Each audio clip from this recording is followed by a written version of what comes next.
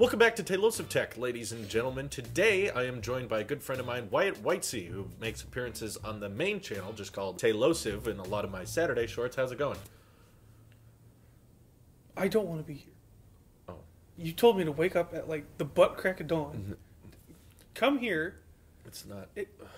I've been here a while, Drew. Well, they love seeing you. No, they don't. Yes, whenever I'm on the tech channel, views go low. They go down. I think the only reason why people are excited to see me is because they're so tired of seeing your face.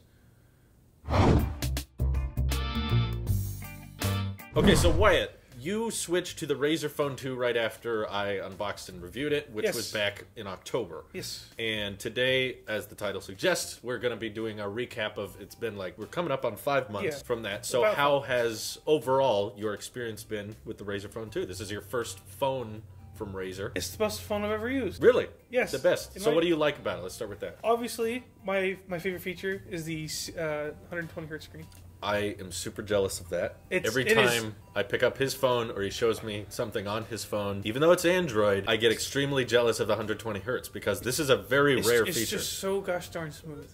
Just scrolling. It's amazing. Easily. Okay, so that hasn't changed. The speakers, they're great. They're very loud. They sound great. They're loud. The RGB on the back. The RGB logo. It's a feature, but it's a very cool feature. It's a very cool feature. Design choice. It has no purpose other than being cool, and I like it. Well, good. So we've established a lot from the past, a lot of the advantages to the Razer phone. But has your experience been perfect, or have there been some issues? It definitely has its issues. Okay, what kind of stuff? The biggest issue for me is the fingerprint reader. Where is it on the? So it's on the power button. Oh yeah, that's right. On the power button. It's great when it works, but besides that, but it doesn't work too well. I'll say it works about 40% of the time. Wow. That's my experience. It's only worked about 40% of the time. So that means like the majority of the time it wasn't working. Yes. Wow. Yes. Every time I try to unlock the screen, it'd just be nope. And I'd have to rub that off, rub my finger off, and try again. And sometimes that would work. It would work to wipe off the finger? Sometimes. This also just might be my experience. Okay. The speakers. Yeah. One of them will just sometimes stop working altogether. Oh, like one is in the top or bottom. So yeah, there's two speakers. Correct. Sometimes this is just seldom. Most of the time it works great. Okay. Just one of them will just black out. Huh. And it'll stop working. For a long time? For a couple minutes. It'll just stop working. That's bizarre. Another thing I'm not too cool about is all the particulate that gets in the speakers. Yeah, I noticed that too, just in my short time with it. And that might be because I have a lot of dandruff and psoriasis and stuff. It's like sand and dust and it'll just get collected in there. Crap in there, yeah. Yeah, it doesn't look the best, but... The camera is not...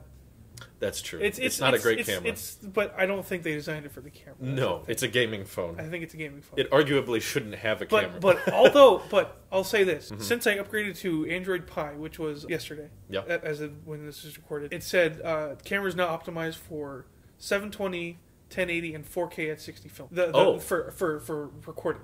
Not for photos, but for recording. Yeah. So it supports 4K at 60 now? Yeah, that's what it said on the patch notes, I guess. Interesting. Because when I unboxed it, it didn't have that, and I was kind of bummed out about it because it has the Snapdragon 845, which supposedly can handle that. Yeah. It's interesting they added that via software update. Yeah, they added it with Android Pie. Yeah, because I was going to say, that's what kind of inspired me to want to do an update video, because a lot of the time, YouTubers review the phone a week after they use it, and then it gets put aside, and then we never hear about it. Yeah. So with the Razer Phone 2 being a phone that kind of stayed within the Tailosive circle, I was like, I want to know how this thing ages. And just yesterday, I think Android Pie, you got it? It was actually on Sunday. Gotcha. Okay. So Sunday night, that's when the Android Pie started supporting, and you got a bunch of new features with it? Oh yeah, it came with adaptive battery, they call it, I think. Adaptive battery? So I have no idea. Okay. It didn't come with a description. It said adaptive battery, camera, like there's a wellness thing, and then a bunch of other bug fixes. Did you notice the nav bar change at all? Because on the Pixel 3, which I used for a while, Android 9 has a different method to activating multitasking. Yeah, they got rid of the multitasking button altogether. Oh, the button is gone. Yeah, the button is gone. Yeah. It would be right next to the yeah. Okay. Now you have to put your finger where it was and scroll up. Oh, you swipe up to activate multitasking? To activate the multi-page window. Right. Okay. Is there still a back button? Yes, there's still a back button. Okay. So how do you feel about that change with Android 9? Do you prefer that change, or did you miss the old 3 buttons on the bottom? I'll say for right now, I prefer it, but I can definitely get used to it. You're getting used to it slowly? Yeah, I'm getting used to it, yeah. Because like there's 2 methods to, if you have, say you open 2 apps, like, I'll open Twitter and then YouTube. If I want to switch between them, before I'd have to, close it, then or I'd press the button, swipe through, and then open it. Right. With this, I can just put my finger where the multitask window was and just swipe right. So if I have YouTube open, so that can work more efficiently than before, you'd say?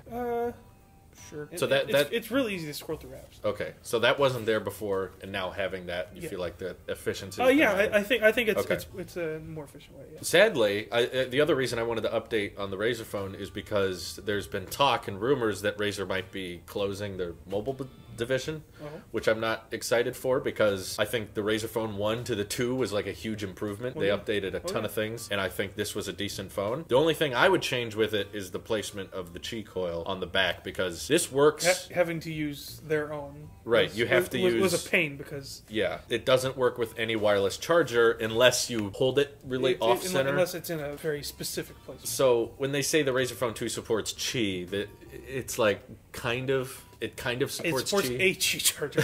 It supports one, which we did a unboxing video on Tailosive Talks of the wireless charger, which I will agree is one of the coolest. It is very cool. It is probably, in regards to fashion and look, it's probably the coolest wireless charger. It's much like the RGB. It serves no purpose other than being cool. It looks incredible, and I'm super jealous of it. It works great too. I mean, it charges the phone. The sad thing about the Razer wireless charger, though, is it only charges that phone. If you put an iPhone on it, it's like... a red light pops up, and it goes like...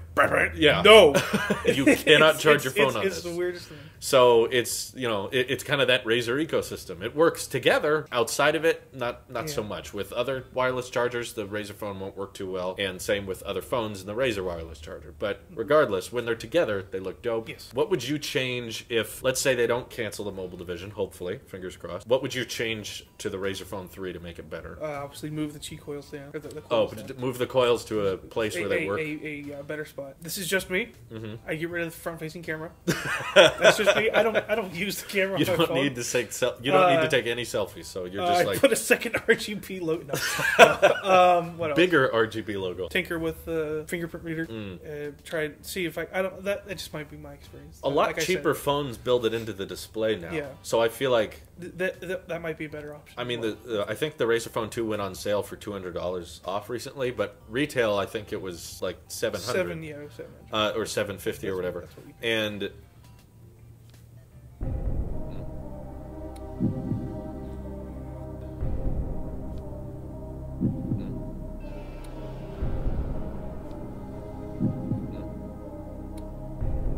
there are phones in the $550 range that have not the fastest, but fingerprint readers in the screen. So I would really recommend, if Razer's still going to make a Razer phone 3, that they build it in like that, because I've noticed with many devices that put the fingerprint reader on the power button, they're usually not that reliable. The Pixel Slate had that, but that had a billion other problems. And I'm worried about it because the cheap version of the Galaxy S10 also does the fingerprint reader on the power button, and I'm kind of like, I don't know. That might work. Maybe it'll be better than this, but we'll see. Moving that would be a good idea. I honestly don't think many Razer phone users would care if the front-facing camera was gone. It's not a super important feature. They emailed me because when I bought this thing, I got enlisted in the Razer email chain. They wanted to host a shot on Send Razer pictures, phone. Yeah. Do your hashtag shot on Razer phone images and use that hashtag to submit to competition. I'm like, ooh, that's not a good idea. Don't do that. So that's all you change, or is there anything else? I try and fix a solution to the stuff getting in the speakers as well. I wonder if there's a way to fix that. It's a noticeable problem. Yeah. It bugs me a little bit. To see the little dots. Yeah. Let's say, worst case scenario, there is no Razer phone 3. Down the road, you may need to upgrade your phone again. Do you think you'd go back to a Samsung, or would you try out a OnePlus, or what do you think? I'd probably I'd go back to a Samsung. Because you had a Note... For right now, I'd go back to a Samsung. You had a Note 5 before this. Yes. Which was just getting old. It was getting old. It was broken. Right. Yeah. You would still consider an upgrade, and you're still happy with it. Oh, yes, absolutely. I will add, one time we were getting out of a car together, and you dropped it on the pavement. And I didn't have a screen. There was no case on it. There was no case on it. Yeah. And it was perfectly fine. Yeah, it just... There was no scratches or anything. It was perfectly fine, which I was impressed with, because I don't do drop tests, because it's completely subjective to the situation, but it's stupid. It's stupid. The fact that you could drop the Razer phone on pavement. Yeah, I dropped it from about, a foot and a half. Right out of the car, yeah.